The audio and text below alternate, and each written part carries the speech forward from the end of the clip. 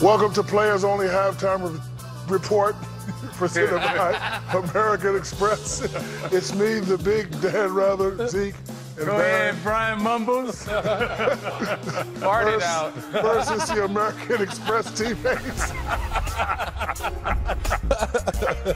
You see James Harden having a nice game, Eric Gordon, Chris Paul, Houston's big three playing very well.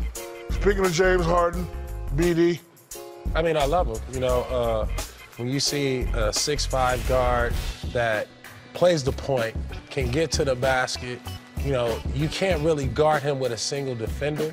The way he gets to the basket and finish with both hands, but he just lulls you to sleep. So anytime you got an ISO situation for a James Harden, it's just the defense is at his mercy. Hot tamale, look at that man. He got a beard. We got something in common. Zeke, I've been knowing you for a long time. Love your knowledge of the game. Love picking your brain. I love to hear you talk about other great point guards.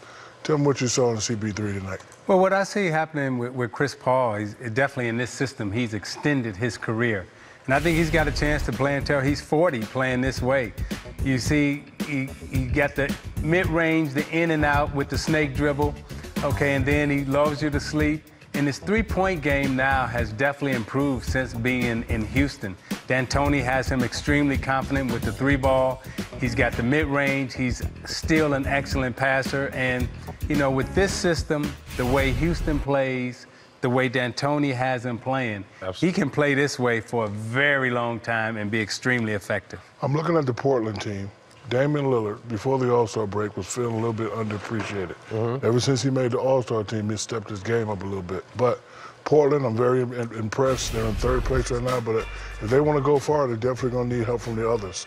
And, you know, right now, Damian Lillard is doing a good job looking for his guys. Farouk. Aminu right there. Farouk, that's his name? Farouk. Aminu is playing very well, had a big first half. But the others in Portland, if Portland wants to go maybe to the second round, I don't know about the third round, because that, you know, round's going to belong to Houston and Golden State. But if they want to at least get out the first round, the others is definitely going to have to step up for the Portland Trailblazers. But as you can see, Shaq, like Portland, whether they play Golden State or Houston, they're good enough to take either one of these teams into a deep series, you know, 6 to 7 games. So, I mean, you want to get out that 8th spot. Yeah. You know, you want to get out that 7th, 8th spot. Right. You know, you want to be somewhere, you know, 6 and 5.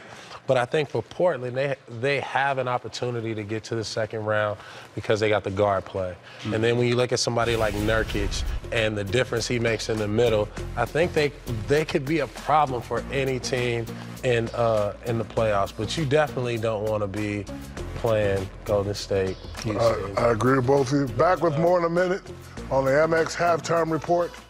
It is I, the Big Dan Rather. the big Dan Rather. You be coming up with more names. The big sorbet. I didn't mess up. What had happened was the fly.